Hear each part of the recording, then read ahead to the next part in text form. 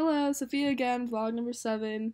Today I'm going to be talking about my idea for costumes for the show. So the costumes seem like they should support the dystopian themes found within the show. For characters like Winston, Seam, Parsons, Julia, a bland button-down and black pants seems fitting because it gives no room for anyone to have their own style.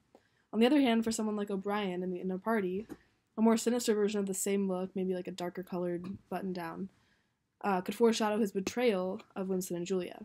For the pearls, I think the costumes should be more freeform since no one seems to really care what they do anyway.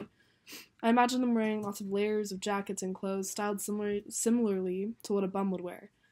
These ideas are all modern things people would wear in the real world today, while still keeping it accurate to what these specific types of characters would wear. See you next time!